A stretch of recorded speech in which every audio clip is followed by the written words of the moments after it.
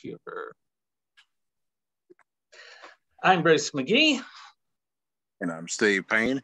And we're here today with Jaqueline Couti. Is that how you say your name? Perfect. You know, the French is in you. Jaqueline Couti. I have been studying French for our project, and I'm not any good at it, but you know, if you keep at it long enough, you'll eventually get somewhere. Bienvenue, Louisiane Anthology. Is that right? Yeah, see, I'm telling you, perseverance. Bienvenue. Bienvenue, Stephen. Merci. Etienne. Etienne. I studied it in college, but I forgot most of mine. It's been 35 years ago, so long time ago. Better with the pronunciation by a long shot. So we're so happy to have you here today, and you're joining us to talk about a folk tale that Stephen and I are getting ready to do a presentation over. And there's very little research I've been able to find. And then you have this beautiful chapter in a book or something about the marriage of Jabe. Is that, how do you say? Maya's Jab. Maya's Jab? Mm-hmm. Ah, cool. And before we get to the story, tell us a little bit about yourself. So I'm an endowed chair at Rice University. I was born in Martinique. I grew up in France. Then I did some, graduate work in England. Then I went to the US. So I'm a traveler. And I think that's important to understand the tale we're going to do, nowadays, how travels. And it really overlaps with your field of study, which you kind of look at the influences of the Caribbean and South Louisiana culture that come from both the local folks and then Africa and then France. And it got over here and it all just kind of got mixed together. A gumbo, exactly. As you sometimes say. And that's totally creolization, what people call creolization, right. This kind of meeting of culture, which at times can be violent. But I like to call it cross-pollination because I don't want to have a kind of hierarchy of power. I like the idea that you have different people who met and then something happens. And I think the tale we're going to discuss today is a great example about that because, I teach a course on fairy tale. And this is a particular tale I look at for my students. And I looked at and the first title was Damned Sex in Fairy Tales and Folk Tales from the African Diaspora. Because you have to make things sexy for the students. You got to fill the class up. Exactly, you know our struggle. And when I look at this tale, I realized that literally, originally, you have some variants of this tale in West Africa, and some also in the ocean, in the Indian Ocean. And then I was like, and then you have this in Martinique, over island in the Caribbean, and the US. So obviously, this tale has traveled with enslaved Africans to different, spaces, of the world. And it's very interesting what people are doing with the tale. Right. Does it strike you? And Bruce and I were talking about this, getting ready to do this presentation for that Louisiana Studies Conference, that almost every folk tale has embedded within it a travelogue, because they're moving around just like the people that tell the things move around. So it's got almost an inherent travelogue or travel narrative that's sort of hidden in the story. Exactly, because I think in one of the articles from Lee Herring, I think I was reading, it was kind of very interesting. She was explaining that, one of the main themes of the tale is the danger of marrying outside of the community. Mm-hmm. And to show this danger, literally, you have this young woman who is going to be dragged all over the place. And in some tales, she has to cross oceans, she has to climb mountains. So I think this travelogue could be the idea that, outside of a community is scary. Mm-hmm. So you better marry within the community, not with the sexy stranger, because, stranger danger. And the thriving is also this idea that the world is, a dangerous place. And each tale shows that very, I think, accurately. And we have in our collection, the Louisiana Anthology is an online collection of texts about Louisiana, and we're almost to 10 million or 9 million words. Once we get to 9 million, we're going to start saying we're almost. But we've been really trying to, and it's tough because it's in Creole and nobody at our school understands it, but we've been trying to get as many Creole folk tales from Forshay's work mainly, although we have had some others on our website. And one is the marriage of Compère Le Pen. Mm-hmm. In the original Compère Le Pen, Brer Rabbit analog, our version we have in Louisiana, he the Tar Baby's very close to the Senegal story. But then the next story, the marriage of Compère Le Pen, it seems to me to have been composed in Louisiana, because all of a sudden, instead of the African savanna, you've got this huge river. Well, if you've been to Laura Plantation, it's over the levee to the Mississippi. It's on the river road. Yeah. Exactly. Mm-hmm. And also they've got a priest. Also they've got a tale that they embed in there from, how my dogs sniff each other's butts. I said, oh no, that can't. And I looked it up, and sure enough, it was an Aesop fable that they'd embedded. And then at the end, he's rewarded by being given a beautiful, rich white rabbit heiress to marry by the king. And but he's a little upset because when she has a litter of baby rabbits, some of them are brown. And the king tells him, that's all right, Compère Le Pen. Sometimes these white rabbits have brown babies. And obviously it's all the laden with the racism of Louisiana, right? And innuendos too, yes. But I think you're totally right. Those tales will travel, and sometimes the structure of the framework is kept, but then the content is going to be adapted to the space. Right. So when you look at, and Compère Lapin, literally, a lot of, all these tales from Louisiana are more Louisianan grounded. When you have the tale with the spider Anansi, this is found, in West Africa, in the Caribbean. But the minute that you start having, Brer Rabbit and all his friends, those I think are more American. Mm-hmm. And but still you could find, the origins, the kind of what's the lesson of a story. And that's why I love looking at those tales, and what fascinated me was this idea that you cannot just say that people, enslaved Africans have forgotten the past. It's not that. Some tales were kept. Right. Then others really evolved.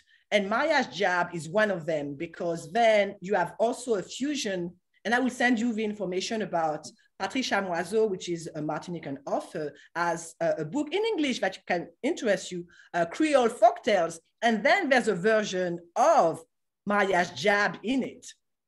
Oh, cool. And in the Martinican version, it's a beautiful, a mixed race woman, of course, and she's very, elegant. And of course, she doesn't like any other people. She wants the perfect man, which is a white man with blue teeth. Right. I don't know why the teeth have to be blue. I think, because whenever something is blue, it's almost white, bright white. Right, right. And of course, it turns out to be the devil. Right. Well, and so let's get to the story of the day, the marriage of, again, how do you say that? Maya's Jab. Maya's Jab. Okay. And we'll go into, this is a part I know a little about. I went to New Orleans Baptist Seminary for several years and studied Greek. And so the word itself is transliterated over from French, diable, which goes back to the Greek diabolos. And the word is from balo, which means to throw, and dia, which is a preposition. It can mean a bunch of stuff, but basically it means like through, or is one of the main. Does it mean, can it mean through? I can't remember. Yeah, through or because, but here it means kind of to cast aspersions or to slander somebody. And it's used in the Greek Old Testament, the Septuagint, to translate the word Satan, Satan, from Job. So that's why we translate it into the English as the devil's marriage. But I don't think he's really that devil. What have you know, how do you identify this character that's named? So basically, when we say the devil, because in a lot of West African variants, is a wild animal, is a demon. You know what I mean by the demon? Meaning like kind of animal with, you know, a personality and, you know, with midship and magical. So in the original West African tale, it's always some type of animal which is going to borrow, or a wild devil, you know, or demon, going to borrow other parts from other animals to create this magnificent man. In the Caribbean tales, because I think by that time they traveled to the Caribbean, you have the strong influence of Catholicism. Then this kind of animal, demon type became the devil. But it's some type of a trickster. Yeah. But, you know, so then I think when the tale comes to the Americas, then it's the devil, literally, because you have the influence of Catholicism. Is he ever kind of a feral, like a feral creature at all? Do you know? Or at least in the West African originals, really, to be more accurate. Yes. Oh, yeah. I mean, in the West African, sometimes it's a lion, but sometimes it's just some type of demon, meaning like a spirit, but a kind of bad spirit. So it depends really, I think, of the ethnic group creating or recreating this tale. But what was interesting, it's always the epitome of what is not the community. Right. Of a danger. It's always, you know, this, and most of the time, this kind of character is some type of cannibal trying to eat the young women. Yeah, so literally, so it's not, in the West African tale, of course, it's not the Christian devil, but it's the kind of, you know, entity they will have in the space, which is still very scary. So it can be anything. Would there be any crossover with voodoo or anything like that with this kind of deity? Well, as you know, voodoo was kind of developed right, you know, after the, got strengthened during the Haitian Revolution. So I read some Haitian tales. You do have similar kind, in some stories, you know, we have the sorceresses, you do have some evil women trying to eat women, but I don't think, or babies, most of the time they try to get babies, like the sirene, the mermaid, but I didn't find a version of Maria's Job in the Asian tale. That would be interesting. I will have to look into that. I found this version in some English-speaking islands for a weird reason, you know, like Martinique, Guadeloupe, of course, in the US, in Louisiana. But in Haiti, the tales that I got seems to be very Haitian. Because at one point, the country was just, you know, after the Haitian Revolution, it was just locked. You know, like countries just did a kind of blockade. So I think, and this is where voodoo was there before, but this is where voodoo really strengthened. And I think, you know, so when you had some, right at the revolution, when some white Creoles left Saint-Domingue with their slave and came to Louisiana, of course, they brought voodoo and they brought some story, but I don't know if Maya's jab came at that time. Right. But I think it's a good point. Maybe it would be interesting to look at the little research I've done. I've seen people comparing to say, Papa, like, which one was it? Maybe the guy that looks like a skeleton, has a top hat. And some or whatever. Yeah. But I don't know. Well, that brings up a question then, based on what Bruce said. So, do they masquerade as human beings ever? These particular creatures, do they? Oh yes, because literally the devil, and it's kind of funny. So in one story, it's the girl we didn't want to marry a man with a scar because it's damaged, whatever. Though for a particular community, it's the real man because he's been to battles, but she didn't want a man with a scar. So that particular devil takes body parts of other animals to become a beautiful man. So it's always animals disguising themselves in perfect men. So one of the lessons, of the story is like perfect men do not exist. If you meet one, it's the devil. But what is interesting, so, like in the US, you may say that a woman has kind of doe eyes, so the devil is going to take body parts of an animal that are used, I think, to celebrate a particular beauty of a human being. And in the particular ethnic, so because some things for me didn't make any sense, but, the devil would take the eye. It wasn't a rat, but it was kind of an animal like that with big eyes. And I was like, that is not sexy. But then I realized, but when you think about doe eyes, for us, sometimes we use that to say that it's a woman with beautiful eyes. So, those styles also show different aspects of beauty, what is beautiful. Right. So you're right, Stephen. Literally, that devil, whatever it is, and sometimes it's a straight animal, but sometimes it's just a devil, which that's a little bit like the legends in some of the Native American traditions. I think the Navajo, and there's a couple of others. Exactly. But the so-called skinwalker.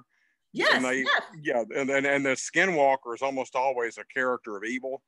Yeah. And this too fits. This is bizarre. It fits with what is coming along as Louisiana becomes an American territory in 1803. So this is right before that to the period right after it, the so-called dark romantic tradition in Western European literature. And it's a variation of the romantic, but it's related to the Gothic.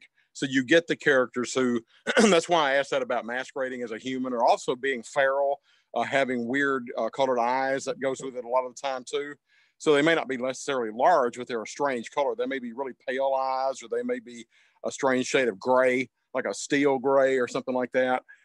They usually have preternatural sort of aura around them. They have usually superhuman strength, etc. And it survives today with comic book characters like Batman and the Black Panther. I mean, they come right out of that tradition. Both of them come out of that tradition. And I think that's the beauty of folktales. So that's why I like, this idea of cross-pollination, because at the end of the day, we don't even know what is the origin, but we know that several strands have fed a particular story. And the story like Maya's Jab, literally, you have the West African origin, but then you also have, the European origin, the French origin with Bluebeard.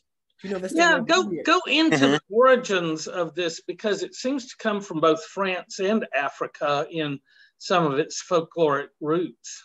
Yeah, because basically they all merge and mix in the Americas.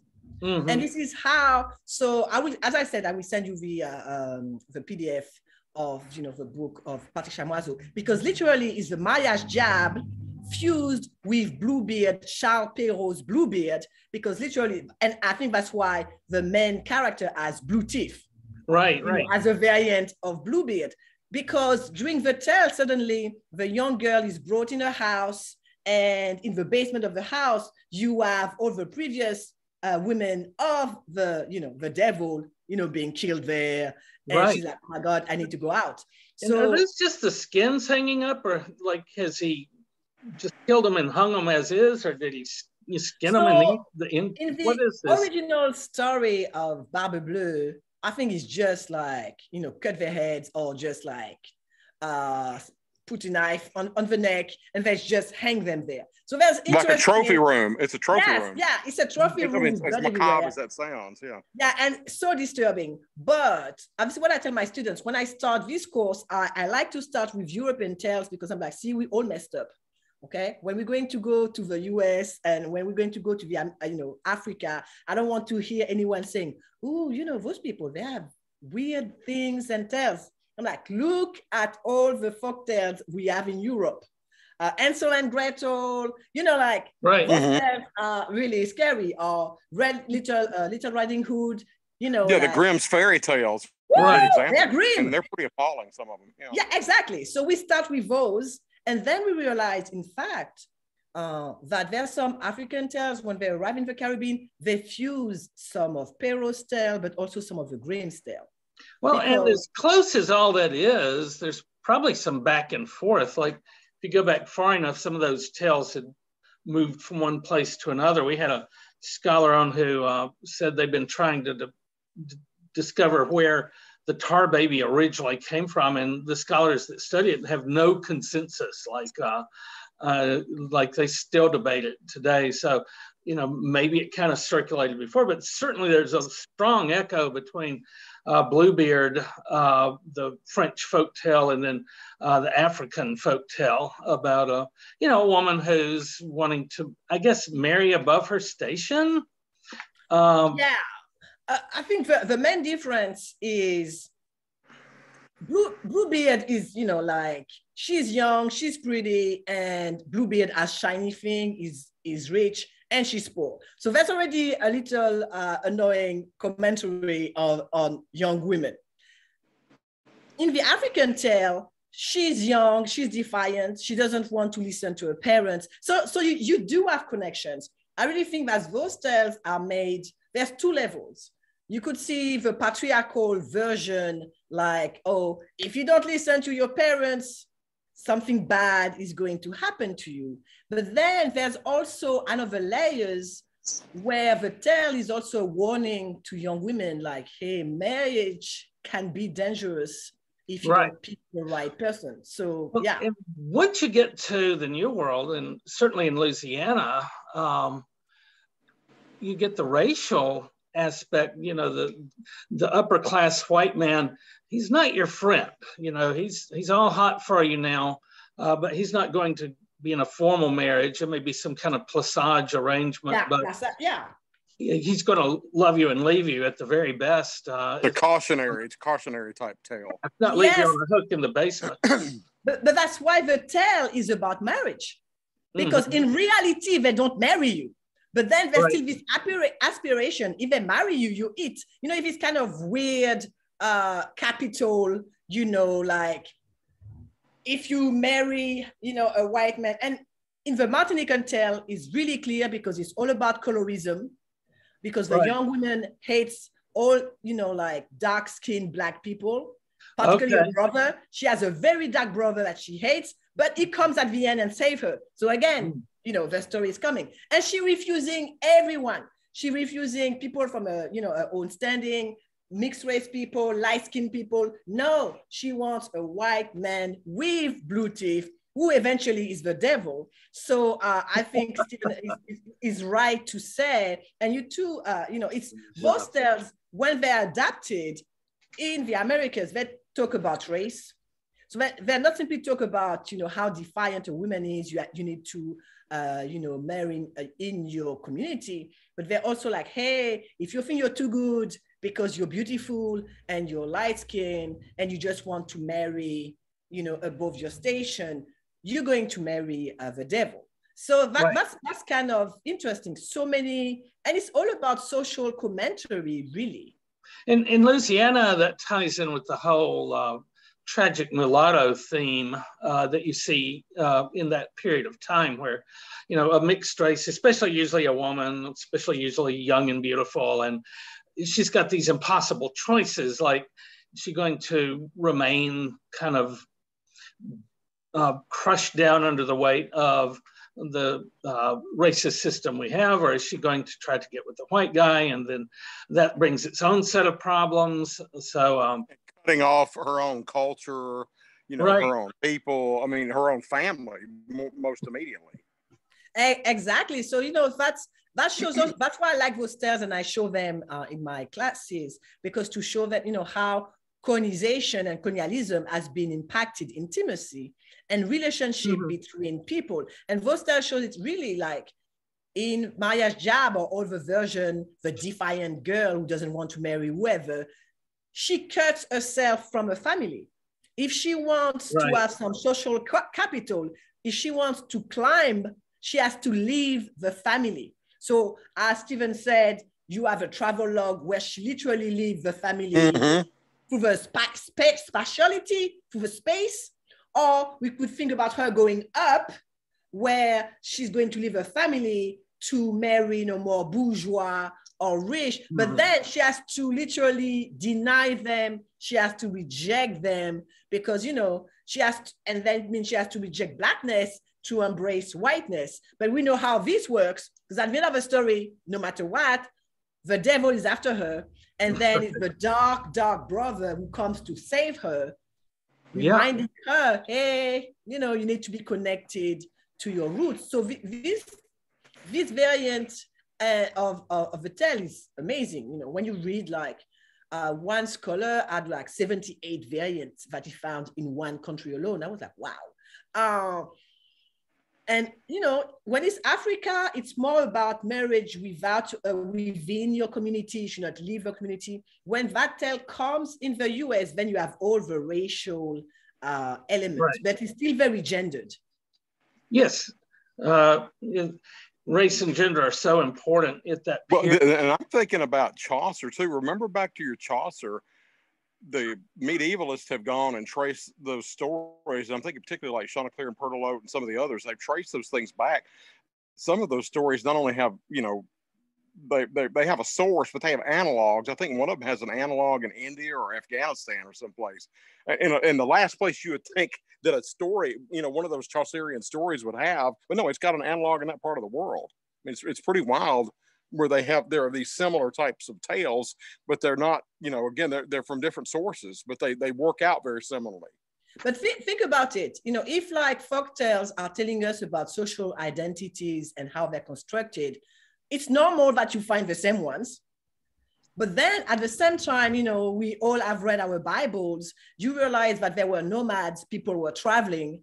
And some of the tales some of the tales we have nowadays, they're coming from the Bible, but some of them can be connected to India and other places. Right. So, you know, I think someone needs to do some research, but see how doing, you know, when the Bible was put together, how those nomads or those tribes were traveling, and maybe they heard, you know, stories from India, and then those tales are being revamped. So that's why, you know, the idea of origin, like Edouard Glissant said, you know, like the racine unique, you know, like you have only one root, might not be the best thing. Maybe the idea to think that, hey, there's several roots everywhere. Right. And then roots, you know, or roots, you know, like for the tree, or when, you know, you take a big route to go somewhere, is this idea that everything travels. People do not seem to travel, but it's amazing to see how far folktales can travel. Mm-hmm. And you think of Jesus living in Nazareth as being kind of a backwater, but it was kind of on the interstate of the day. It was right. Yeah, it was a crossroads, wasn't it? It was right near the Mediterranean. The camel caravans would come in from the east, and you know, there was also a north-south axis. If you wanted to get from Syria down to Egypt, this is the way you did it. And so it was, you know, it wasn't as isolated as we might think. It was exactly. It was a major crossroads. Yeah, it certainly was. So I wanted to mention we had recently a genealogist, Jari Anara, who talked about reconnecting people to their past. Like he said, it's not unusual to get a call from somebody in California that has a kind of vaguely familiar last name, and they're just trying to do research on their family because they don't know because a couple of generations ago, the family moved out there, had to pass in order to gain the social capital of whiteness. But then that meant they were cut off from their family. And here are these kids that really don't know who they are because they've lost touch, and all of a sudden they've got maybe a huge Creole family waiting for them back in New Orleans that they never knew about. Exactly. Like 23andMe, this thing is the best thing, but it's also scary because suddenly you realize you're like, oh, wow, really? And, you see all of your ancestors, and sometimes they are not who you think you are. Right. Some people have had bad surprises or discovers brothers and sisters they didn't know because they were all in that thing. So I really believe that the idea of genealogy, when we think about folktales, when we start digging, we realize, oh, it's way more complicated than we think. A lot of things has been cut, as you said, because the minute that an individual decide to pass, there's literally a heritage of culture that will disappear too. But it's still in our blood if you do any kind of this, still, in our blood. Stories are the same way as our DNA, that we're a mix of all these things coming together. And sometimes we don't have any clue how complicated the background is. Exactly. And, there's I'm sure you have this book too. It's like Cajun folktale. I forgot the name of the author. I use also that in my class. So because I compare the Creole folktale to the Cajun ones, and some of them are very similar. Because at the end of the day, but some are more Creolized, meaning like they have more Black heritage, and some of the Cajun because they came really from those French peasants who, moved first to Acadia and then got kicked out by the British before they got in Louisiana.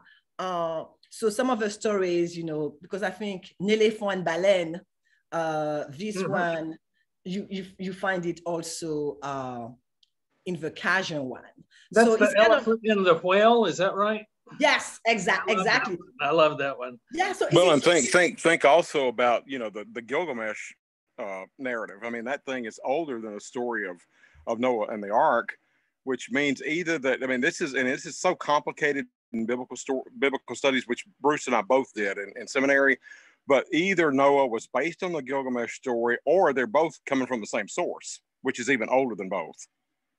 Exactly. And that's and who knows? I mean, really, I don't know that it's ever been very conclusive as to what's really going on there, other than they're both really ancient stories, and they seem to be pretty similar in a lot of respects. So that's why I'm telling like no matter what your religious affiliation, I always tell my students, you have to read the Bible. I don't care because you won't understand some of the stories we have, and you won't understand the format of the stories if you don't know the stories in the Bible. And I say the same. If you have a Quran, read your Quran, because they're all about stories to enlighten the mind, to scare the people. Because, at the time, people were not educated the same way.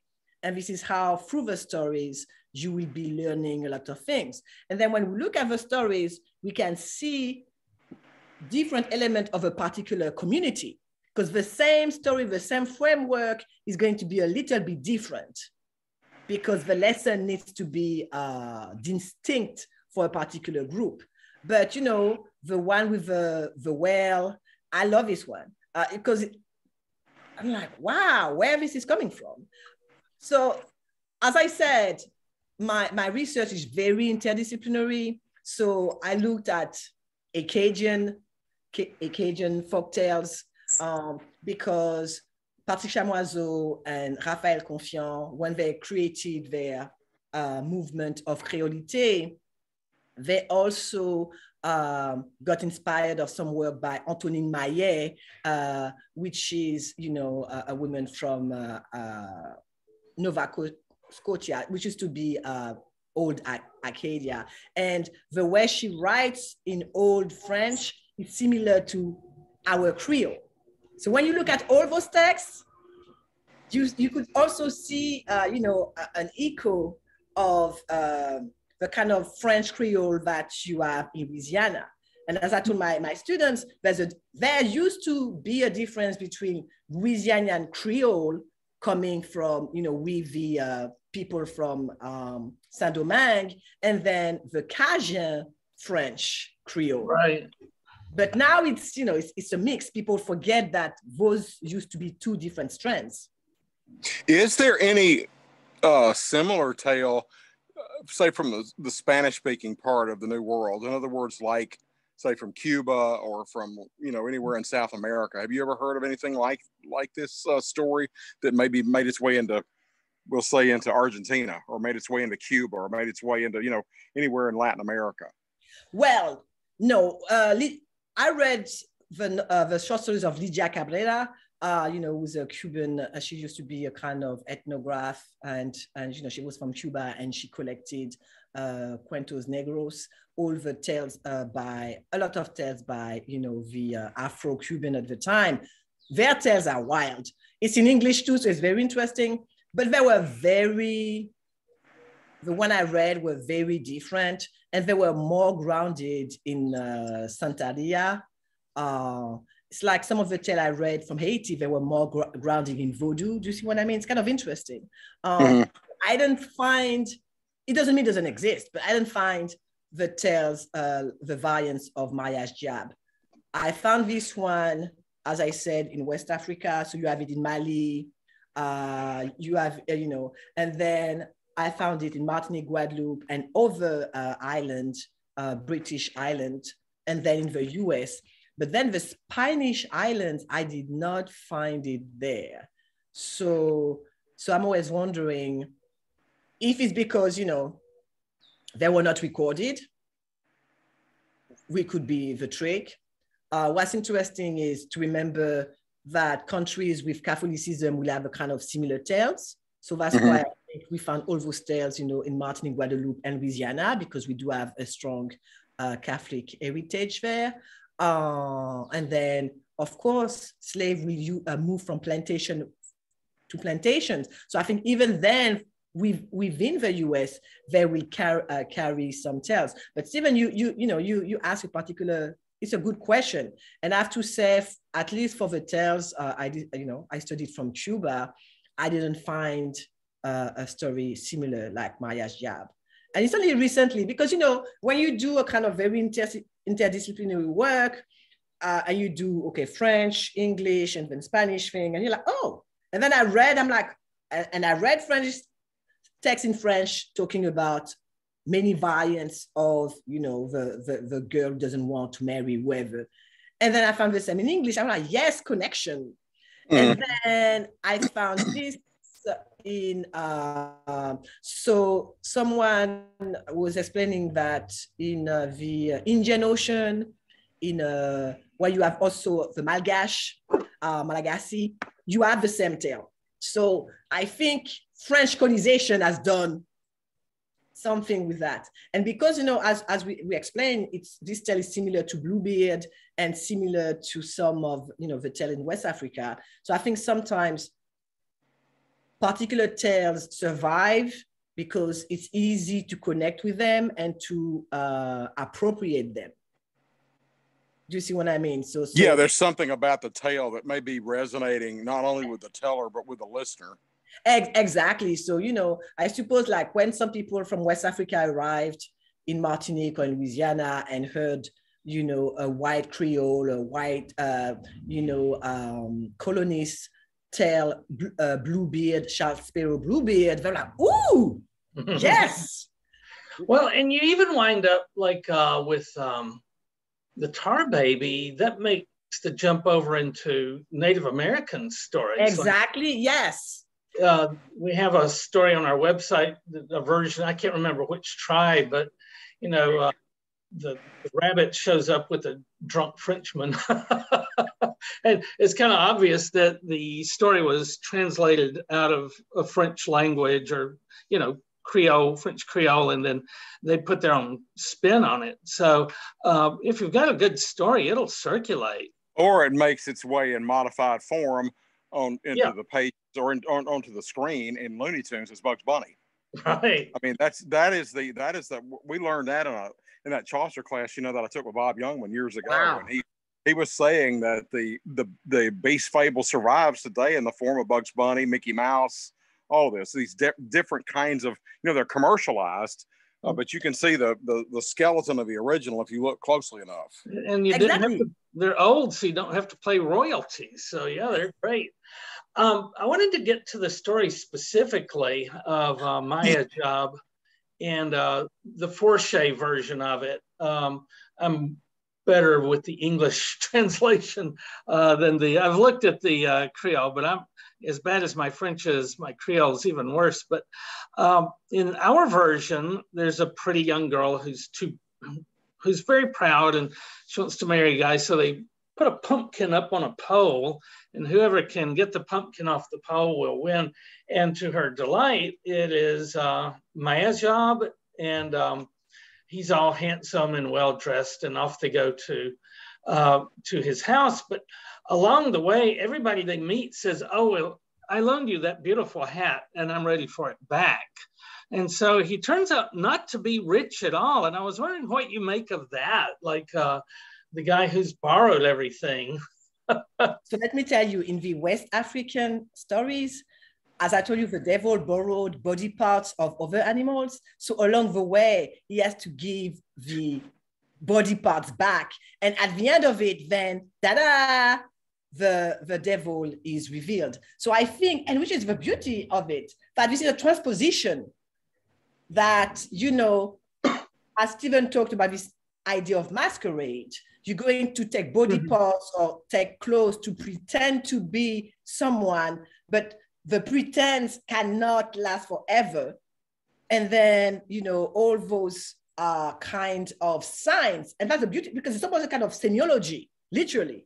Like you're looking for signs telling you this person is rich, this person has power. And then along the story, those signs are going to disappear quick, showing you that first, you don't know how to read.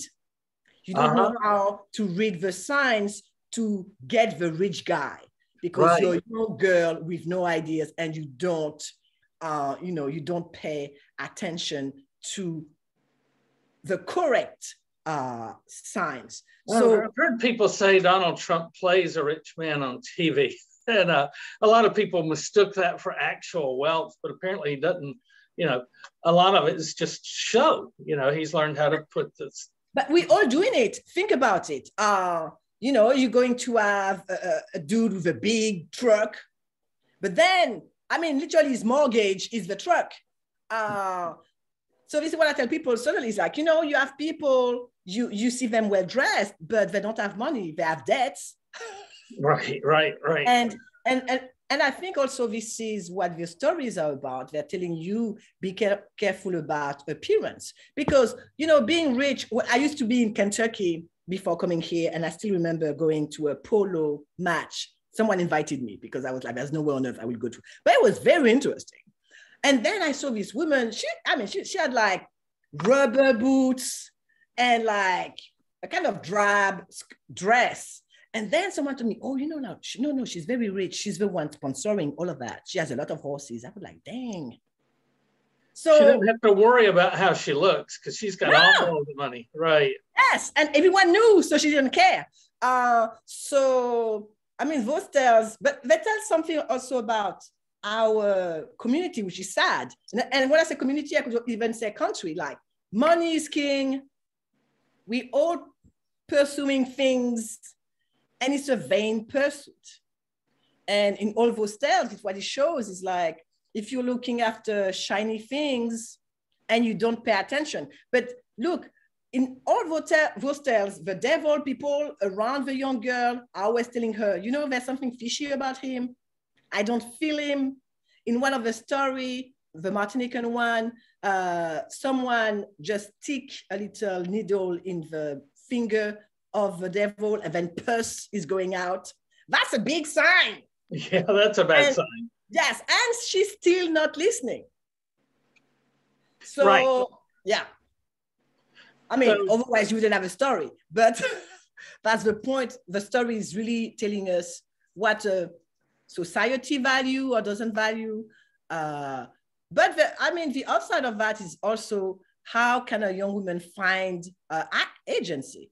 Because at the end of the day, she's still like, hey, I don't care. I will do what I can for myself. So you could flip the story and realize that young women have understood that if they want agency and be free, they need to find a rich dude. Right. The currency she has is her youth and her beauty, and she has to make the best deal she can with it.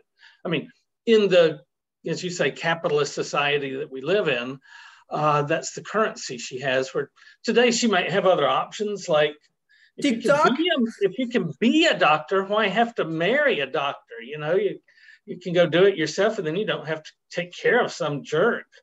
I totally agree, but you know, in a way, I'm also like more cynical because, you know, when you go to TikTok or you have, there's a lot of social media thing when you will see this reenactment of, you know, beautiful women. And I tell my students, for me, it's no judgment.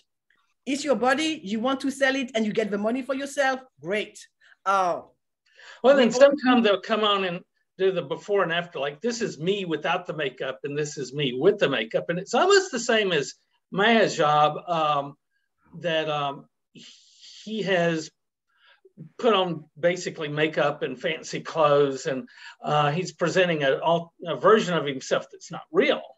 And then the old illusion versus reality trick. Yes. Yeah. And the closer she gets to his home, the more himself he looks. And by the time he gets there, he hands her off to his mother. And I wanted to talk about the mom, the mother-in-law's role in all this.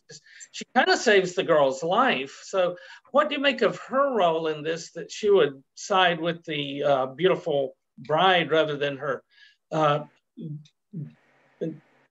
jerk of a son? Yes. So the mother is not there in the West African stories. In the West African stories, is even the brother of the girl or another sister. So it seems that the mother appears in the newer versions in the Americas. And it's but then this is how I realize the Creolized version maybe are more about women empowerment, meaning, okay, you know, like, okay, you made a mistake, but another woman is going to help you out. So that's why, you know, I kind of like those tales because they can be read in different ways. You could decide the tale is just there to mock the girl or just to give us some, you know, solace, like if something bad happened to you, another woman is going to help you. And then if you realize also that the devil's house says something about a tense, scary, dark intimacy, the house is not a home. Right. And literally the mother-in-law is just like, hey, I'm going to help you get out. And it's all different stories that Hansel and Gretel, when the mother-in-law is like, hey, we're going to lose the kids in the forest. The nickel just fell with this, but did you see that movie Get Out a few years ago? No, I refuse to see that. But I knew that would be, I saw a trailer, I'm like, no, that's going to be too traumatic. But yes. The genders are reversed, but the young, handsome black man goes home with his girlfriend, and he's got his friend online because we have modern technology now, and every little strange things that happens, he tells his buddy, and the buddy's always like saying the same thing, dude, get out. Dude, you got to get out. These white people, they're going to kill you. I don't know. I think there may be a kind of a connection between this story and that movie. It's the angst, you know, it's the fear. It's the fear of the unknown space when you're trying to better your life. Those, you know, if you think about it, this tales is a big letdown. You have these girls like, yay, I found my man, or in Get Out, yay, I found my beautiful girlfriend or whatever, fiance. And then you change spaces. So I will go back to Stephen's, you know, travelogue, which is very interesting. You're not in your space. Right. And you're in this that's why I don't say it, because I get very claustrophobic about things. So, and I feel those things very like intensely. And I realize, you know, so you go, and even, you know, in the US, all of us, sometimes we go to a space and we're like, ooh, I should not be here. And And those stories, they do that. Maybe the American context, it's the fact that for many slaves moving into a new place, they don't have their family to take care of them. And so they have to have what we call a found family, you know, the family of the people that are already there in this situation. And so the mom is almost more like, you know, a fellow slave in this situation who's going to look after her in this terrible, you know, the terrible spot she finds herself in. But there are people who are willing to help you out in that. Yeah, and this is what I tell my students, you know, during COVID, everyone was like, well, we're still in it. Let's have the early stages. At one point, all students were traumatized, and I was like, you know what, I'm going to do a little dance routine. I'm going to teach you a dance because it was a course about Francophone cultures. And I did a dance routine about a traditional dance from Martinique. And then, which was ballet, which you dance to the drum, and you know, and then I make connections to other drum dances and music that you will find in Haiti and other places. You still have those in New Orleans on Sundays at Congo Square. I need to go. Yes, and this is what I meant to my students. I meant, you know what? I'm not going to talk about resilience because I hate that term. I will talk about thriving in darkness. Yes, and flourishing. And flourishing despite in spite everything else. And so what I'm telling them, I'm like, some particular groups, and I was talking about enslaved Africans, they've endured a lot and they're still here. They created beauty, they created music. And you could think the same about, you know, the Acadian who left Nova Scotia, pushed by the British. They arrived in, you know, Louisiana, and they created Cajun culture. There's something about the human, you know, humanness, human being, and creation and creativity. So sometimes we're all about the text. That's why I like oral tradition and I like music, to show my students, sometimes this is what you have. You have your body and a beat, you will thrive. You have your voice, you will tell stories, you will thrive. And so I really believe that through those stories of the music, this is how we've been able to still be here, despite the technology. Right.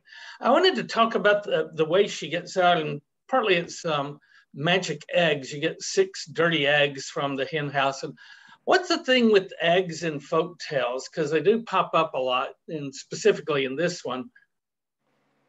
Well, so I think you do have some connections with Charles Perrault. I don't know if you read, yes. So this one in French is peau d'âne. In English is donkey skin. So it's a beautiful, and it's all about incest. Great. So it's this beautiful woman. Perfect story for Louisiana. Exactly, you know. So beautiful queen, she's beautiful. She married a beautiful king. She dies, and she tells her husband, you can marry anyone because I want you to find love, but she has to be more beautiful than me. Yeah, she didn't want him to marry anyone. Right. And then he looked at his daughter, and she's like, oh, she's more beautiful than my wife. So let's do it. So of course she escapes because she's like, no. And in the whole story, it was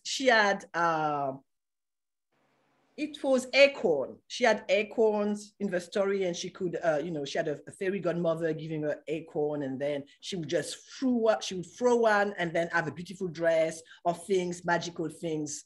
Well, and the thing about like a magic bean or acorn or egg, they all grow into something else. Exactly. And they have a beginning of something, if you think about it, you know. So, and I'm sure you may have like African origins from the egg, or they're kind of maybe locally things.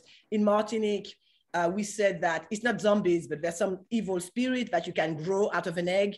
Never try that. But, you know, I heard stories about it. You just bury the egg, let it there for, so, you know, do a prayer, and then come back, and then, you know, break the egg, and then you have an evil spirit that will do whatever you want. So there's a lot of magical element around the egg, and that could be also an heritage of some African, of West African origin. But I think it depends.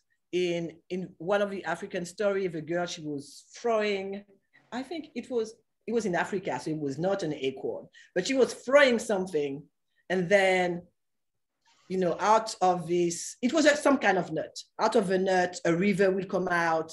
Then, because she was preventing the devil to come after her.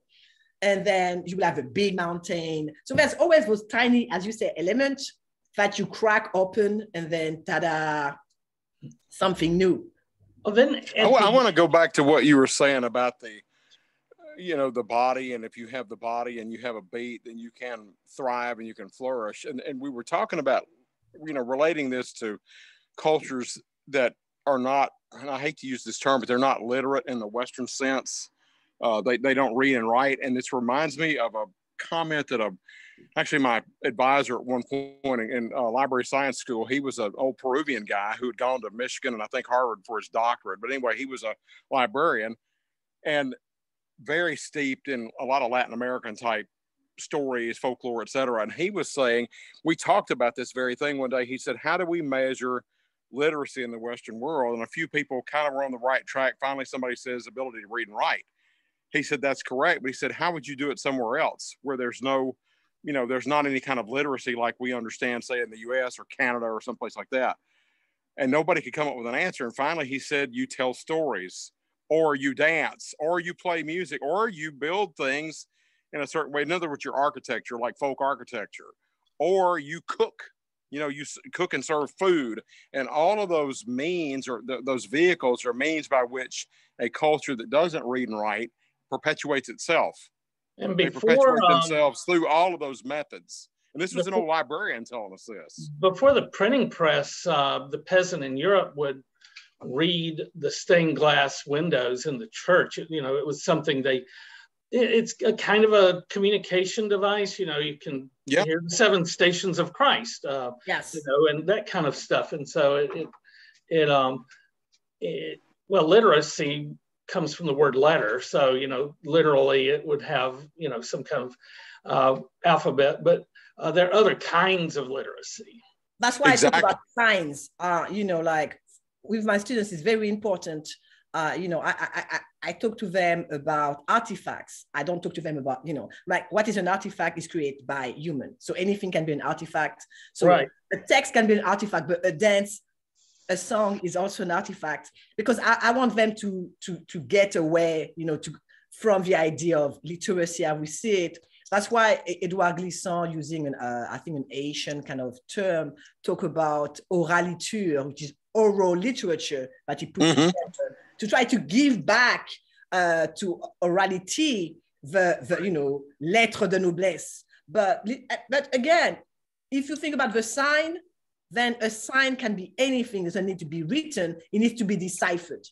Dance, and as you know, a lot of traditional dances, or what we call traditional dances, they're very regimented, and you know, and codified. So you need to know the code, and you need to know the signs. And when you dance to drums, you have to listen to the drum, because it's like, you know, this call and response. So there's always a kind of dialogue. And I liked what Stephen said about this idea that, you know, dance is also about how to educate people. Yeah.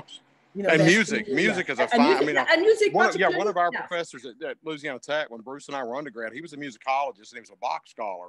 And he said this, we were talking about tunes, various melodies, that is to say, that he would say, you know, some of these may have come from what are, you know, countries in what is now Africa, or the continent of Africa, but also in Europe. And he used an example. He was an old jazz, not only a classical, you know, fiddler, but he was also a jazz fiddler.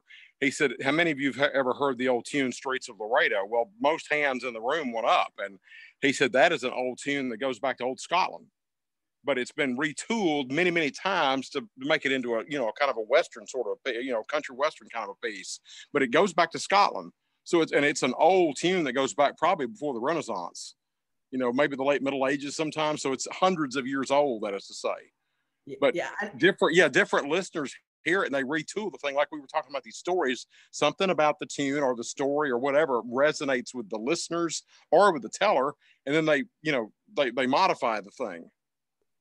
Exactly. And I'm going to say something appropriate. I think copywriting has doomed us.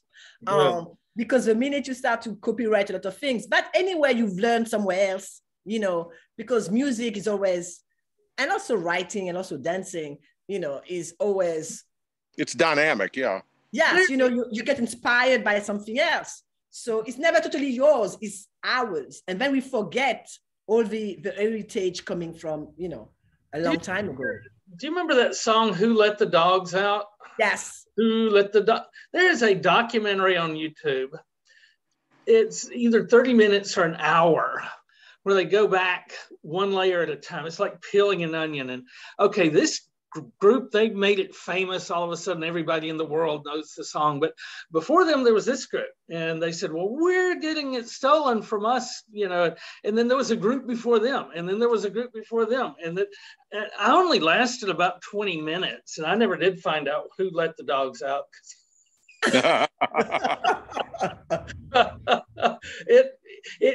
There was just always another layer. Yes. And so that's why I tell my students, we should be humble. At least I can be vain, sometimes arrogant, but I still try to be humble, because whenever I'm like, oh, that's my idea. It's not my idea. Sometimes I may have read it somewhere and I forgot, or I heard something somewhere. So that's why sometimes I believe you. And if an idea is great, you may have two people having the same idea, on different sides of the globe. If you're going to steal an idea, make it somebody obscure. I was talking to one of my fellow professors, Dr. Youngman, about a notion I had in the back of my head. And he said, oh yeah, that's Nagy. And it's like the most famous guy that's written on Achilles in the last 30 years. And I'd read the book and I'd forgotten, and then when I went back and looked, there's where that idea came from. It had gotten separated from, the source, just the idea was still floating around. Because it works. You've been digesting it. Mm-hmm. So that's why I say sometimes copyright is right, because there's too many people stealing stuff. As coders, we know you have people who just going to go on a rampage on people's dissertation or, obscure articles without citing them. I believe in citation. You have to. And I felt really bad that I had forgotten about where I got it. At the same time, you forget. We forget. We're human. I've never forgotten that one again. I always, this is Nagy, go here. He's actually put his book online so my students can read it for free. But I just remember having forgotten that, and it made me look like I was stealing it. But we read so much as scholars that after a while, yeah, it's like I've told students, I said that it's almost like watching a parade. And you're going to remember the most compelling or the most arresting floats that go rolling by, or maybe somebody on horseback or whatever. But you're probably not going to remember every single float. Exactly. And they finally just flow into one big mass, frankly. Exactly. But so it's the same with folktales. There's better versions than others. And sometimes those versions, because we do also, my students, we do the Disney versions, and I'm like, oh no, you have to read the original. Because Disney, I love, it's like, you have to read the original Grimm, and we are not original because they stole that from peasants anyway. So even Aesop probably didn't make up those stories. He probably wrote them down, Yes. There is no original. There may be the earliest we have recorded. There's certainly that, but. Yeah, and I like this idea of, when you say recording it, and putting something down. So this is what I tell my students. Folktales, when they start being written, suddenly they start being the, ownership is to men. They become like masculine writing. Though a lot of the storytellers were women, and they will tell this to other women, other kids. So I was like, you have to think about folktales as also a role. History, oral culture, and literature, even if what we read right now is written, thinking that there's different version of a tale, but then just wonder why someone has chosen a particular version because they want to carry a particular idea. Right, right. Yeah, and the idea can change over time about what it carries, you know, what is this story telling us? And, you know, it's telling us a different thing when the rich groom actually is as poor as everybody else. He's just borrowed everything. You know, that's a different spin on from Bluebeard, the original back in France.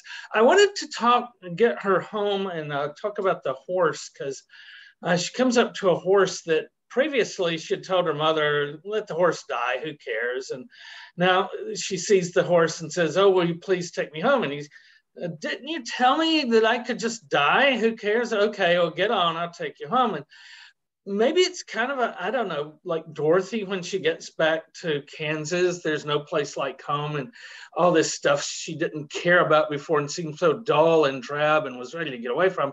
Now she's so glad to get back. And I mean, do you see that in this this version of the folk tale that we're focusing on?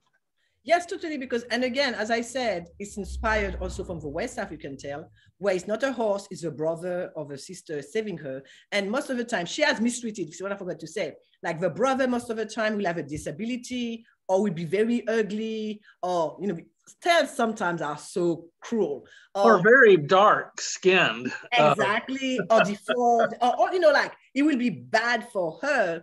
And at the end, is this supposedly like abject character who comes to save her. So I think in the particular story we're talking today, when you have a transposition, then it's not a brother deformed or whatever, it's a horse. But see, the structure is the same because she still, out of spite, has been mean to the animal. In the Martinican story, she's mean to a brother. Right. And there's three versions I know. In one version, the brother is too dark, so she's very mean to him, which is nice. In another version, the brother has a limp, so, you know, he doesn't walk right. And in another version, he's ugly. I'm not sure what ugly means then. Of course, in our societies, being dark-skinned is a handicap, you know, by the way that it works against him in him trying to get ahead in life. Well, and the story, so that's why I like the stories, and it's all about colorism. It makes clear, I mean, there's an imbalance and the story tries to make the balance right. But as a community, we still have a lot of work to do to really back up the idea that Black is beautiful. You know, this is what we say, but sometimes light-skinned people will have, because it's all about beauty. And this is what I tell my students. The idea of beauty is a social capital, and in different countries is expressed in different ways. So in Martinique, for instance, beauty is also light skin, but it's also long hair. You have to have long, straight hair. And even if technically your face is not that pretty, then you're beautiful. Right. So beauty is another problem. And you could see in this tale that the storyteller is trying to grapple with that. Like, you're beautiful, but you're just mean, and how could we make you a better person, appreciate the people around you? And it's interesting when you start talking about beauty to students, because I had students from Malaysia telling me, because, you know, they're brown and some people are really dark skinned there. And one of her told me that her auntie gave her, you know, a nice little cream to get lighter. And she was so offended. I was like, oh, I'm like, what? So it's not, you know, it's not simply quote unquote Black people having problems in, you know, in American society. This idea of colorism is not simply grounded in colonialism. It's really like a lot of different countries, lighter skin. The same countries that conquered the New World conquered that area of the world too. And skin was a passport there as well. So lighter was better for them. So I'm sure they have the same kinds of creams we have here. You know, it gets into like the internal racism of the African diaspora that kind of has been brought in, you know, absorbed from the general culture, that people within the community can be prejudiced against each other. It's about power at the end of the day. Yeah. Because, you know, And I think sometimes if you see it as power, you can find ways to make things better. So when I tell my students, it's like, if the social capital is light skin, beauty, and then you can have more advantages, then it's not so much simply self-hatred, because it's literally the society telling you you won't go anywhere. So you have to find ways to go beyond that. And right. It's about power. So again, if I go back to my discussion about the body, you have to find ways to use your body in different or more efficient or powerful ways, which simply don't rely on beauty. Maybe you have to start using your wit. But again, with dance, right. I tell my students, with dance, you don't need to be beautiful. You need to dance well. And then dance is also a social capital, at least in the Caribbean. And I'm sure your creativity or imagination. Oh, exactly. I mean, you could be, quote unquote, the ugliest person on earth. If you're a great dancer, you're going to get all the girls. Mm-hmm. Even if you look like all the bad things people think, if they think you're overweight, because in our society, all of that is seen negatively. In the world of the dance, none of that matters. So you have to create new spaces where literally it's your abilities to create. And again, you have people with disability will be great dancers too, because as Stephen says, it's about creativity. What do you do with what you have in an unexpected way? I mean, look at somebody like Mick Jagger. He's never been conventionally pretty, but he could sing and dance, and he's been very popular with the ladies, I understand. Yes, and again, it's about power. So you have to decide where the power is. Like politicians. I'm not going to say anything, but you may see some politicians on TV with beautiful wives, and they're not that all there themselves, because power attracts. So you remember what Henry Kissinger said, that power is the ultimate aphrodisiac. He was always dating beautiful women, even though he was kind of a froggy looking fellow. But, he was right there with his, right in the White House running foreign policy. So, yeah. Well, I mean, he knew, but then you have to decide, where to get the power. And as I said, power could be Mick Jagger, great singer, or it could be a great dancer, or it could be political, political. Yeah, I'm thinking the political, like Boris Johnson right now. I heard a Marxist economist the other day talking about him, and he said that Johnson's head has never met a hairbrush or something to that effect. And this guy was a Marxist, and he's just blistering Boris Johnson about never having met a hairbrush. People are so cruel. People are cruel. But this is he's often seen with, or has been seen with, pretty what would be considered attractive women, but he's also a hoodlum. I mean, he's a literal Johnson's a literal hoodlum. Beating up women and this kind of thing. And again, so this is what I mean, power. So our society. So that's why when Bruce, you were talking about self-hatred, we have to, I think, reverse it. Looking at what society is doing, and then we can work on ourselves, being like, hey, it's like, I'm okay. Look at this person. It's just about the power they yield. So what kind of power can I yield to get better in life? We're all old enough to remember when beauty style for African Americans, and probably in other nations as well, was very white based, and then there was the Black is Beautiful movement, and also the Afro was in, and that became the new why would we want to straighten our hair? Our hair looks great, don't you want a fro? Let's embrace who we are. So exactly that. So sometimes you don't have to go that far. You just have to have I really believe in the power of self-reflection. So sometimes you just have to go quiet somewhere, and and it's not easy, because sometimes when you first start having your hair natural, for instance, when no one else is doing it, everyone is looking at you weird. But then after a while, you see more and more people doing it. So sometimes you just have to create a trend, be uncomfortable.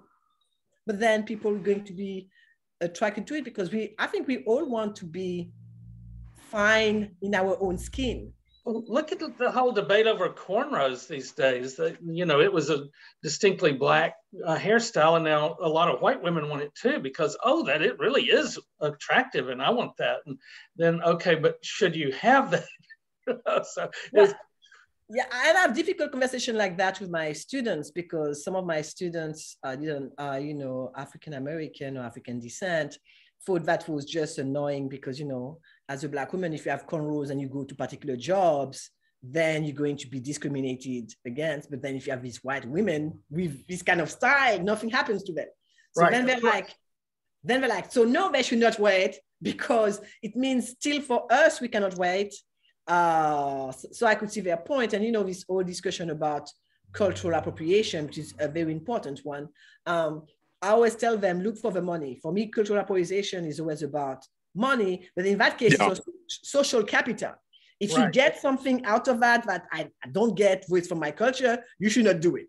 But, you know, if we all enjoying something, but again, that's why that's why I was talking about this idea of copyright. It's very difficult. I mean, we all eat Chinese, we all eat Indian. The way we dress, sometimes it's a fusion from different type of, you know, cultures. So pizza is a good example of that. Pizza, I mean, my aunt was very Sicilian. Well, and pizza not necessarily is Italian or even Sicilian. I mean, because there's apparently a precursor from the Greek world, but still, I mean, those foods like that come out of the Eastern Mediterranean. So, I mean, you know, what do you do with that? Yes. So that's why I think we have to be always very careful about this idea of origin, of ownership. Who owns something? In one end, we want to make sure that particular groups are not being oppressed and that their creativity are not being taken away from them. I mean, think about, you know, Elvis Presley and rock and roll. I mean, Little Richard started the whole thing. But, you know, so that I understand because Elvis with his pelvic, you know, thrust got all the attraction. Whereas, you know, you have other individual of African descent who started all of that, but they didn't get the money. So that's why for me, I start with cultural appropriation in a capitalistic sense of money, but then you have to think about also social capital.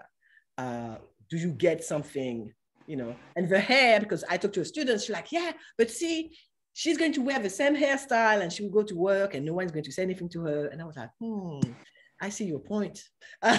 So in that case, it could be cultural appropriation. But again, for me, hairstyle, it depends. I heard an interview. I can't remember the musician. He had written a song. He was a Black musician and had written a song. And there was a much bigger, more famous version that a white singer had sung. And they asked him, well, what'd you think about that version? And he said, oh, he wrote some powerful checks. So, you know, he had gotten his cut, you know, and that made a difference to the way he saw it. Like, okay, he's paid me for being able to use this rather than just stealing it, which is the normal way of things. Yeah, exactly. Because, you know, this is what I mean. Like, you could just pay the dues. You know, like you have Whitney Houston's, you know, when she sings I Will Always Love You, which is, what's the name? Oh my God. Dolly Parton. Dolly Parton. Yes, yeah, I mean, I love Dolly. She wrote it, I think. Dolly? She recorded it for sure. And I think she wrote the lyrics too. Yes, yeah. I mean, I love Dolly's version, but Whitney's the bomb. Yeah, right. Whitney's got that voice. You know, and Dolly Parton, I think in an interview she said that, you know, Whitney has done a good job. So, you know, collaboration like that. But some people like Justin Bieber, for instance, he was talking about this tropical pop. It's not tropical pop. It's like, you know, a mixture of reggae and dancehall from Jamaica. He's taken some, you know, beats to add to his music. And I remember seeing, again on YouTube, like musicians from Jamaica being livid. They were so mad of the creation of Justin Bieber is pop. Right, not come up in your mind when you think Jamaican artists, music artists. But again, if you write the check, then that probably helps with the feelings some. Were there any final thoughts about this story, things that you've thought about it that we haven't had a chance to touch on yet? No, I think the most important thing was the layers. I think this story can be read in many different ways. I think that's important. And sometimes the lesson could be in the middle of a tale. And, you know, your point about the horse, I think, was very interesting. So it could be a story of redemption. How could you be a better citizen in your own community? It could be a story of spite. You're mean, we're going to punish you. But what's important with this tale is like, why do you have so many versions of this tale? And you know, and I go back to a comment that Stephen said, like, I really believe that some tales will die and some will not. And you know, the fact that they're still with us says something about our society. Why do we still need those tales to tell us? Yeah, the stories it's still speaking. Yeah, the stories might not change that much, but the meaning may change quite a bit. There was this story that, I don't know, I heard it about every other week in church growing up. It was one set of footprints in the sand. There was even a bad country song about it. God's walking beside me, and I look at this particularly rough spot in my life, and there's only one set of footprints in the sand. And I said, God, why did you leave me? And he said, oh, I didn't leave you there. I was carrying you. Well, I was in church one day, and this deacon got up and started trying to tell the story. He got to that part, and he said, you know, God, why did you leave me? And he said, I didn't leave you. You left me. Wow. He fixed that story up good. Yeah, right. So he just invented a new version right there, you know. And you're like, I don't like that version. You know, that may be intrinsic though to oral narrative, since a lot of these stories, I'm thinking maybe the majority of them were, I mean, again, I go back to Bruce and I studying this in seminary, they were transmitted via oral narrative, or via oral tradition, I should say. You know, if you go back and read, Bruce, is it in Luke's gospel, but anyhow, where the writer starts off and he said, what we have seen and heard, da, da, da, da, da. Right. He's referencing, and my first Greek professor at Tech told me that. He said he is referencing oral narrative explicitly. When he says what we have heard, he's talking about the stories, the Jesus stories that were circulating around, you know, ancient Judea, circa, you know, 40, you know, 80, 40 or thereabouts, or you know, 80 of the common era, in other words. And try as you might tell the story just the same way, you're always going to introduce variations. And that's how. Yeah, like that game, is it Telephone or whatever it's called? Right. But where we use it to illustrate oral tradition. What's that? We have to think about the power of a storyteller. I mean, we've spent a lot of time about stories, but at the end of the day, it's about the storyteller. And the storyteller, you know, like the archbishop in your story of a bishop, may decide just to change the story or the ending or do something because of the time or whatever the intent. So we always have to remember that the story we hear is only a variant, is only a version of a bigger pool of stories. And us too, we can become storytellers. And I think suddenly we become a part of a bigger community, of a bigger family, sharing all those stories. Yeah, and realizing these stories are meant to have a context. And like you said, typically it would be maybe the mothers telling the kids at night and whoever. I remember when I was growing up, we would go to my grandmother's house, and Mother Spell would, whoever was in the house, when it was bedtime, she would gather us all in a big circle and she would read a chapter of the Bible. And she had a very monotone voice, which she made even more monotone. And by the time she finished, we were almost asleep anyway. But I could see that rather than let's read a chapter. If she couldn't read, let me tell you a story. And that's how those are passed down. Yes, and sometimes, you know, it's more and more difficult, but in my classes, I like to ask students, you know what, ask your mother or your grandmother or your grandmother, if possible, to tell you a story, like story that they may have heard when they were little. And it's interesting. One of my students was from Bolivia, and he called his grandfather. And he told me a story that his grandfather told him. And he was like, oh my God, I never thought about asking my grandfather about stories.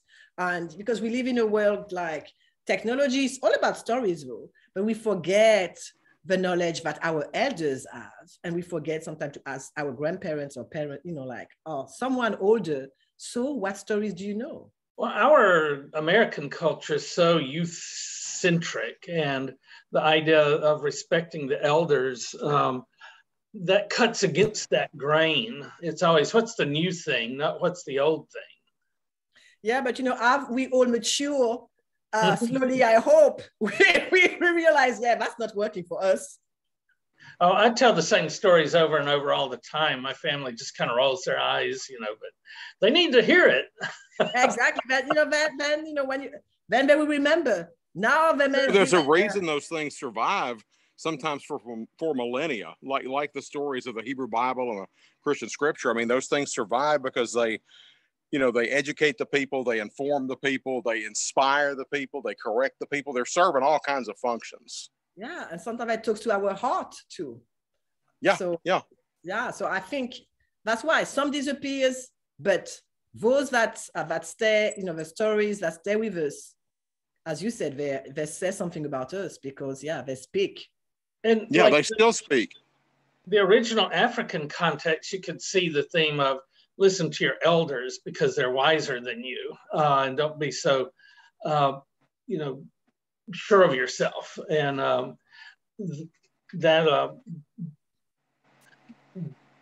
it just seems like that would be something that traditional culture would say. Okay, listen to your elders, and they may know something you don't. Yeah, but when you look at Grimm's tales or Perrault's tales, they're still very traditional. It's just it's just like beginning of 20th century, you forgot about all of that.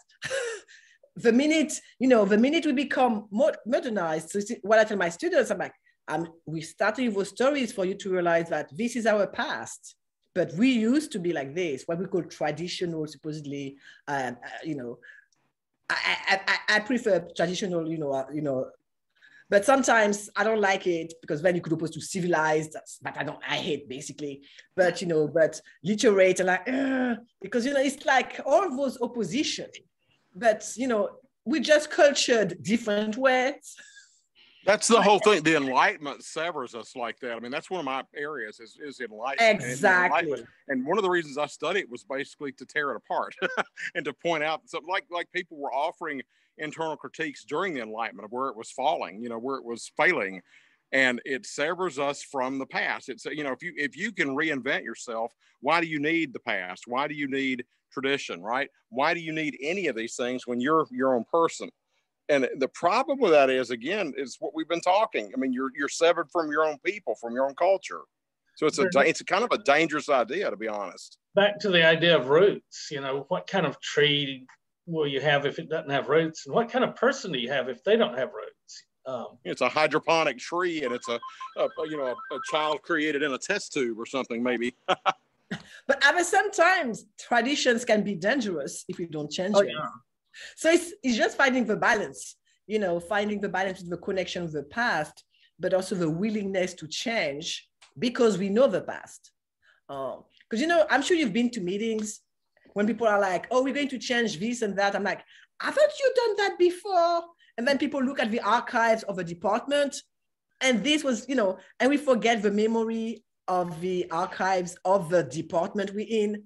And I'm like, I don't want to keep on doing the same thing. So could we so I think knowing the past is important because otherwise we just. Oh yeah, we had this, in my English department, this writing contest that we've been doing for about 10 years or so. And nobody wanted to do it anymore. Everybody's tired of it. And we were having a faculty meeting discussing, well, would it be possible to get along without the writing contest? I'm the old fart in the room. I said, well, I was here for 20 years before we started it and we got by just fine. And that was the end of the writing contest, at least. Exactly. You see what I mean? Like knowing the past can free us. Right. We don't have to do it. Everybody in the room, that's all they could remember. But I remember when it started and I always found it a chore.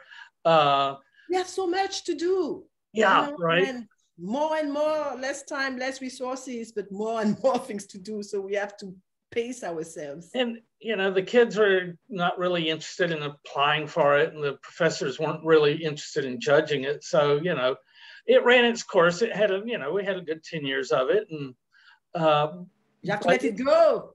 Right. Let it go. Yeah, let it go. And if you know the history, then okay, we don't have to have it.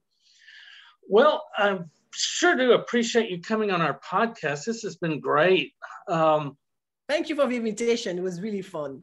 Have you written some books that our listeners might want to pick up somewhere? Folktales are really fascinating. So the books I've written are not about folktales per se, but they're about Caribbean literature. So the first one is Dangerous Creole Liaison, Nationalism and Sexuality in Caribbean Discourses from— Oh, and it's got the sex right in it. Yeah. See, yes. Oh, and wait for the title of the second one, Sex, Sea, and Self. Oh, yeah.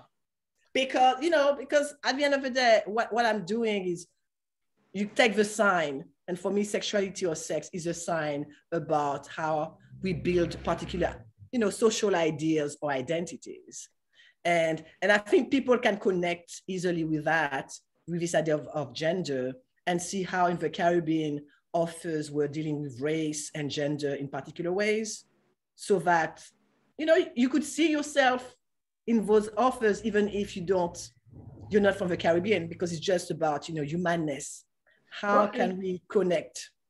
Something they share with New Orleans, especially, is the idea of exotic sexuality, that you can go there and have sex with people that don't look like the folks back home. And wouldn't that be cool? But it's also threatening in a kind of weird way. Yes. And basically, that's why I've got those sexy titles. And then when you open the book, you clearly see that I'm against all of that. So, there is a kind of critique of exoticism and just the kind of reification of, Black women bodies. Because, we're more than a body. Right. But we're all doing it. So it's kind of interesting to see how students react to that. The commodification of bodies, of particular type of bodies, beautiful bodies or bodies of colors by, European people or white people or men. So, and my writers are talking about that too, which is kind of interesting to realize that already, in the 1920s, you had women who were like, yeah, you know what? I don't want this particular exotic vision of myself. Right. Right. So I think so it's fun. So, but as I said, it's all stories for me, because I look into intertextuality. When I was a little, I loved folktales and fairy tales. So I read a lot of them. And then, so I look at novels most of the time as representation of reality. It's not reality, but there's always, for me, the books I'm looking at, they're archives of our ideas. And this is my same approach when I look at folktales with my students. It reflects the social setting of the time. So that is real. Even if the folktale is kind of, and our monsters always represent something about ourselves. Like Maya Job in our story representing somebody that puts on the front of being rich, but really isn't. And then in other versions, he might represent the danger of a really actually rich person that's not really your friend. He's going to take you home and consume you. Exactly. And leave your skin on a hook somewhere because he's, not really in it for a relationship. Exactly. And look about the skin. This may be another podcast, but the character Soukounian, which is one of the spirit of the night in Martinique, but also Trinidad, which is kind of flying spirit or zombie or kind of a vampire, and they can take their skin off. Wow. And they hang that, and then the spirit and they fly and they go to houses that suck people's bloods or energy. So this idea of the skin off is also a motif that you found in a lot of Caribbean tales. With the things almost related to like a werewolf or something that can change your skin from one thing to another. And these can just get away from the skin altogether, it sounds like. Yes, and that's the power of, transformation. Like the skinwalker. And it's interesting to see that in a lot of tales by Afro descendants, there's this kind of like the Native Americans I was mentioning, like the Navajo. I know and they typically are, and I'm thinking of one particularly like I think the owl It's almost like is it the nightingale that is the bird that prefigures death or some sort of tragedy? Well, the owl occupies a space that's, where there's usually going to be something tragic and or evil that's going to happen. Exactly. And those characters are horrific. Yeah. Is not, you don't want to meet this person or as a person. During the day, it's a normal person. Most of the time, older women, see how those tales are bad for women, about the older women. Obviously, she's just not happy with her lives. So she would take a skin off at night and just go into people's houses, fly away as a ball of fire, and then, go into people's house and suck energy. Yeah, so those tales are so interesting. Right. So I remember growing up, my dad was a Baptist preacher and had a pretty extensive library. And one thing he had was those 2-volume gray bound Grimm's fairy tales. And sometimes if I was bored, I would take them, because especially when I was young, the books I liked had pictures and all that, and Dr. Seuss kind of stuff. And this was just text. There were no pictures in the book. And it wasn't in fun rhymes. And the stories were not always that fun either.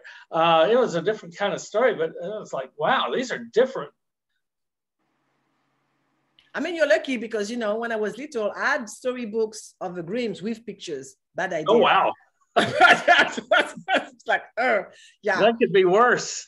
Yes, because Cinderella, they cut the feet, the stepsisters to put the feet in the glass slippers. So I was like, yeah. I'm not sure that the fairy tale is really designed for children, at least. No, they're not. Originally, obviously not. And, wasn't Red Riding Hood a lot, to use a bad pun, grimmer in the original? Yeah, because this one was, about sexual assault. So I was like, when I teach that in class, and my students are like, wow. So yeah, so talking about tales and telling things about, the society, because, Perrault was a little moral, and the moral is something like young women should be careful of the wolves in the nice salons. Right. So, but, so we learn a lot, I believe, with folktales, but we still need to decipher them in the right fashion. Yeah, I mean, you were talking earlier about signs. Did you ever read Umberto Eco's semiotics books? And yes. I've read it several times. I'm not sure I understand it, but basic theory is that anything we use, like a building, is telling us something. You can drive through our campus and just kind of look around and probably pick out where the president's office is going to be, because we've got the 16th-floor office building, and it's the tallest thing between, like, I don't know, Dallas and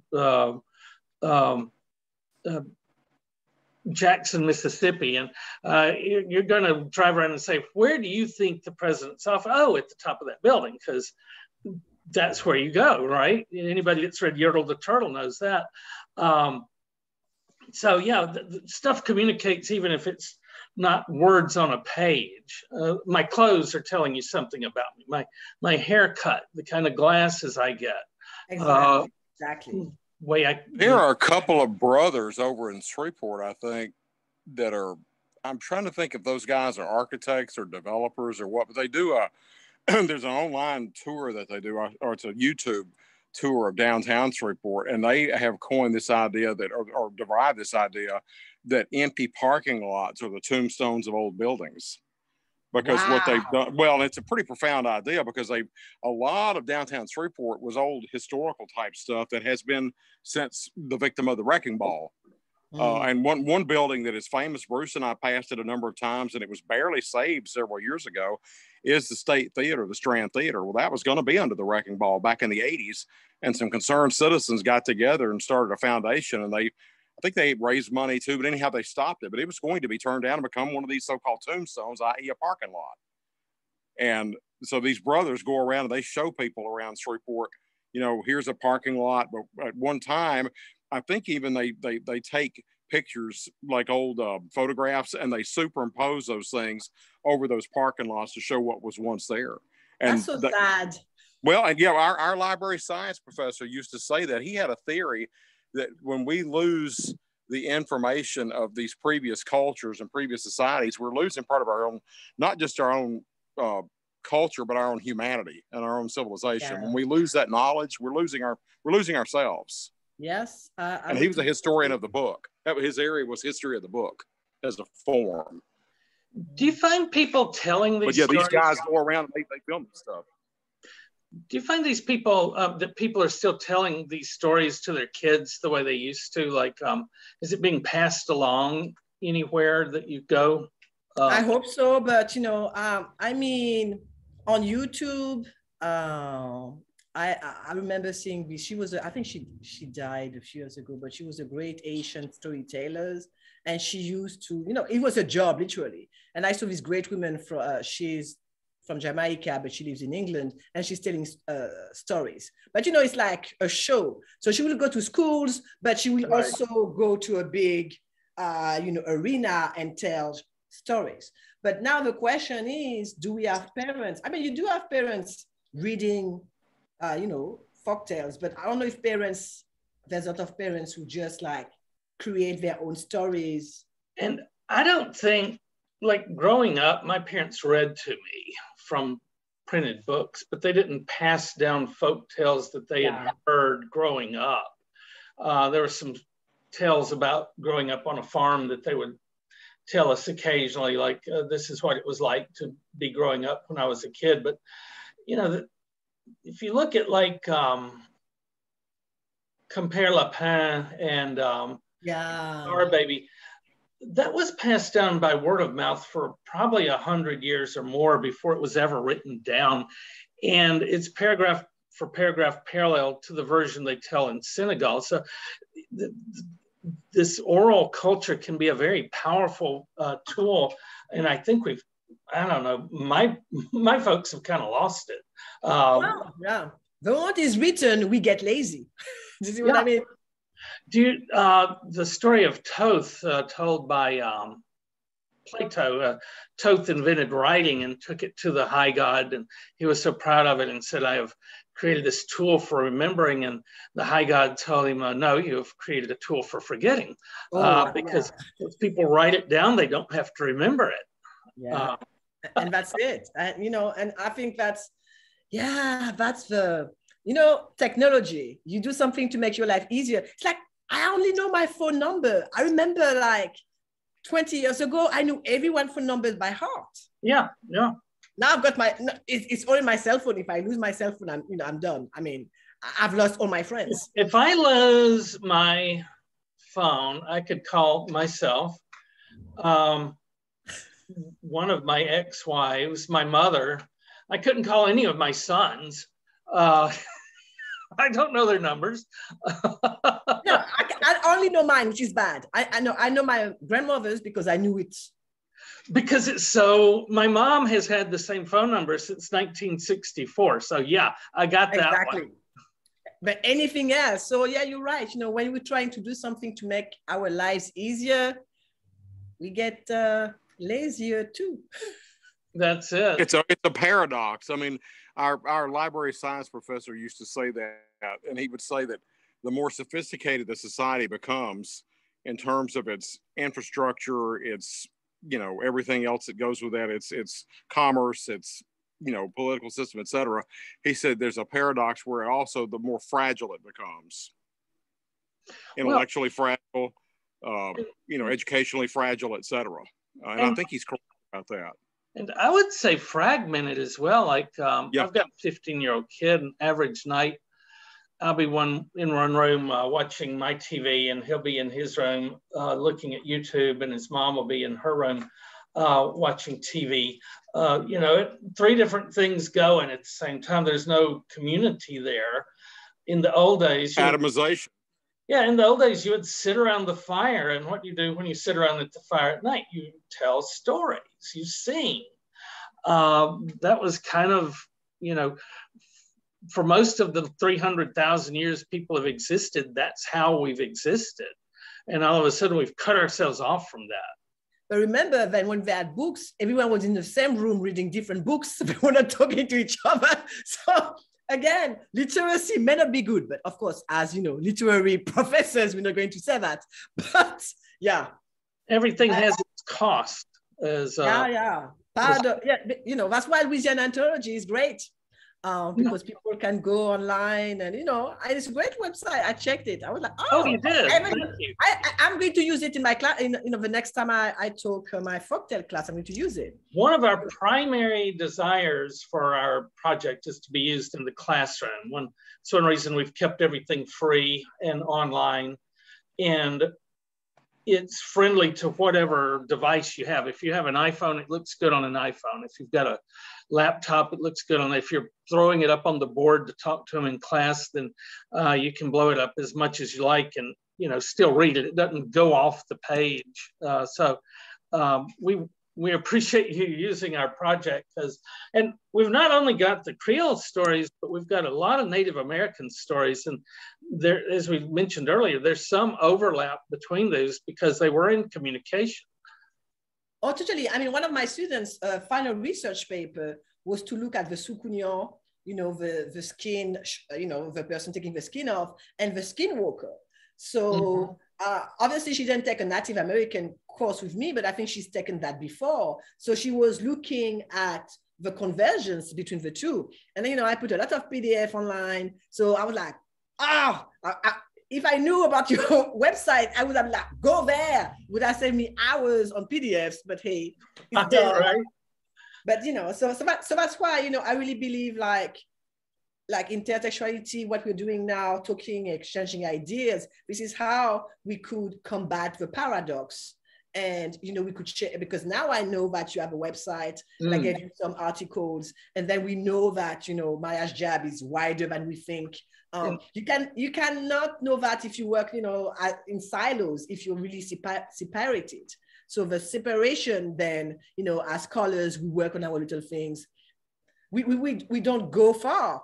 The only way to go. That's the beauty, part of the beauty, at least, of the Louisiana Studies Conference each year, because it doesn't just bring together people like we are, like literary scholars or folklorists, it's also bringing in historians, bringing in geographers. We've had people come in and talk about Louisiana geography, the people that talk about climatology too, which is particularly important because we're a coastal state. Yes. And so we're going to suffer some of the worst effects of climate crisis.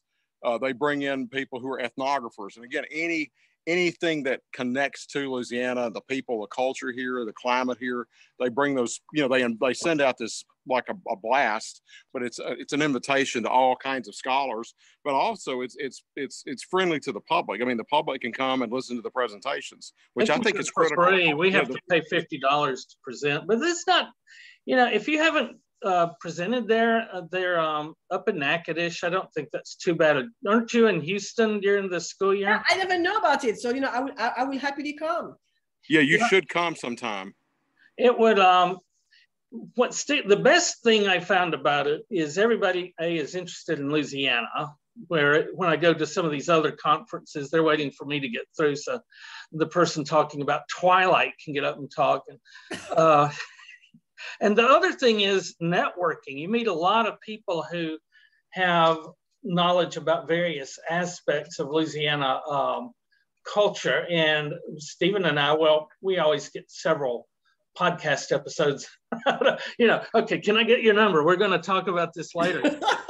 You get 15 minutes to talk about it there, and then they can come on here and talk as long as they want to. So get to use that, be a little more relaxed presenting their research. But yeah, it's a good, and we stay at it's a brand new hotel. It is the Hotel Saint Denis, or the Chateau. Ooh, yeah, it's a French name. I like it. Yeah. The founder of Natchitoches. He was that French-Canadian guy that founded the city. And it's a block off of Front Street, and it runs around $100 a night, which is, what you pay for crappy hotels. So, that's good. Yeah. The last time that we went in person, was it 3 years ago, Bruce? I think. That's right. But I was getting my gear. I have some disability with my back, so I have a lot of chronic spinal pain. So I was getting my gear, like a cushion, some other stuff to bring inside to where I could sit down comfortably. And I no more than got to the big building where they hold this, all the big convocation, and then all the breakout sessions. A lot of glass on the front of the building, a lot of glassed in area. So I looked through the glass, and there's Bruce standing off to the side, waving at me to come over and join him and this other guy who was also named Bruce.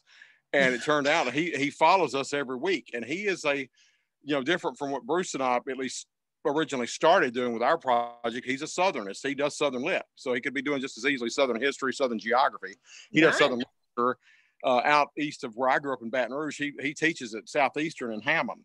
But that was the first time we met him. I was texting him this week, so you'll make friends there. That Cool.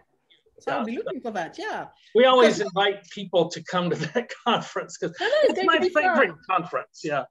It is. It's a fine conference. I've done some work with a friend, Sidonie de la Houssaye. I don't know if you know her. So because she was a white Creole living in Louisiana. And Dolly Hertig? She's our French teacher at Tech. Oh, okay. Dollyana Hertig. She did Codafil, didn't she, Bruce? She was in charge of Codafil. Nice. Okay. Because we study Codafil with my students too. Because, I'm doing Louisiana. When I'm doing Francophone cultures, I'm like, I want us to realize that French people were bad. We were everywhere. We colonized. It's different. I would like more French brought back. I'd like everybody to learn both languages growing up, maybe Spanish too, but because it's a part of a richness. So it's always interesting for the students to learn about the Codafil and the struggle, of the people who are trying to keep French. Do they want to speak a Cajun French or, Yeah. And it's always political. Culture is always political. Right. Absolutely. Yeah, if Louisiana had done what Quebec did about the same time, we could have held on to our French, but we were too busy trying to get rid of it. Let's not do that. Let's be American. Well, yeah, but let's still speak French. Yeah, but remember that, American government kind of banned the teaching of French in Louisiana. Was it like 1919 or 1908? I can't remember. Yeah, it's near the beginning of the 20th century. Yeah, so that's why the students, it's harder to keep the culture when the government is like, yeah, no, you're not doing it. It is. We didn't know what we had. Yeah, but the beauty is now people are working on it. So we see nothing is easy in life. No. Well, thank you so much. This has been great. And I've been excited about it because we're getting ready to do a presentation in a few months. And I wanted to learn more about this folktale. And it's very interesting to me that it has such similar roots in two very different countries that come together in the way that we read it today. Yeah, and then continents. But like in the article I sent you, you have useful bibliography like in English too. Right. But that could could be useful for you to for your own discussion. That was great. I learned a lot too. Oh, great. Well, thank you so much, Jaqueline. Yeah, we really appreciate you. I hope you'll continue to push the folk tales. I think that's great work you're doing. Yeah, thank you so much. Au revoir. Okay. Au revoir. Au revoir. Et merci. Merci beaucoup.